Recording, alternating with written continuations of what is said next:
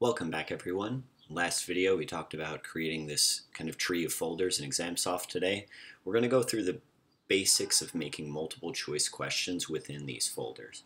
So the first thing you want to do is take your mouse and click on the folder you want to add to, then drag the mouse over the gear, drop down to create new question, then click on multiple choice.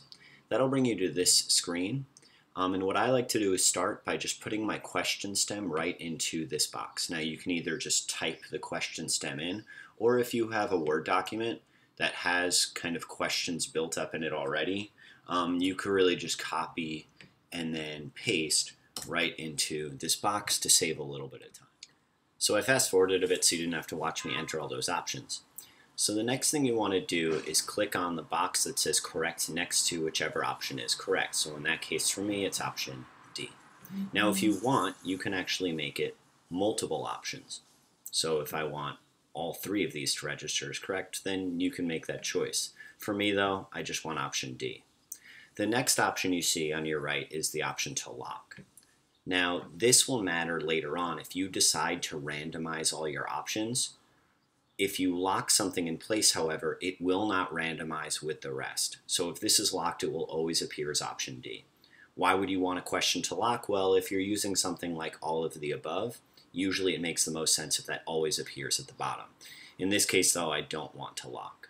If you want to add an option D, E, F, all the way through Z, you can click on Add New Answer Choice here. Now that I'm done with that, the next thing to do is type in a title.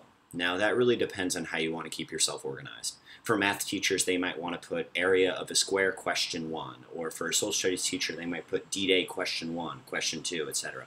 For me, what really works is I'm just going to copy and paste the relevant part of the question, and that is the best way to kind of keep myself organized. And then at the beginning in parentheses, I'm going to put just an E for easy. Once I'm done with that, you can look at folder and notice that the folder's already been selected because we clicked on the gear earlier to make sure it was properly sorted. Next, you'll want to add it to a group. For the group, you want to focus on whatever your subject or chapter is, because it's important that all of the questions within that subject or chapter are put together. Why? Well, let's say you have a big unit test that spans a month or so.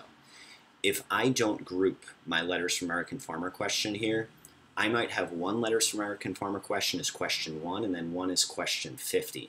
And that's a little bit confusing for students. But if I put a group for Letters from American Farmer, what that's going to allow me to do is keep it nice and organized and make sure that all these questions appear together.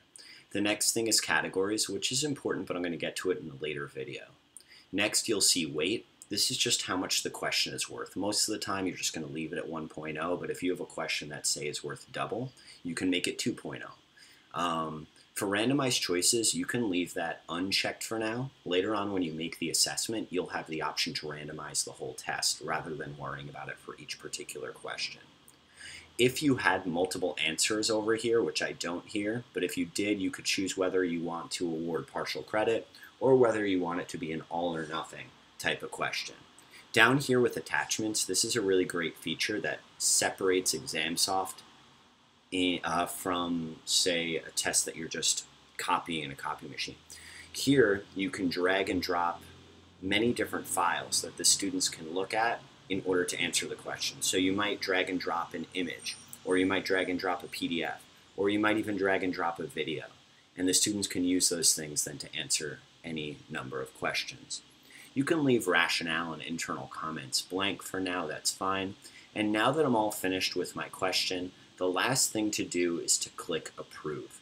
Now it's really important you click Approve instead of Save. Save will just save your progress, but Approve will actually allow you to use the question when you make assessments. So I'm going to click Approve. Now that the question has been approved, I'm going to go back to my questions tree, and you'll see that now instead of 0, it says 1. And I now have one question within this folder. Simply repeat that process for your other folders, and then you'll have a nice bank of questions from which you can create assessments.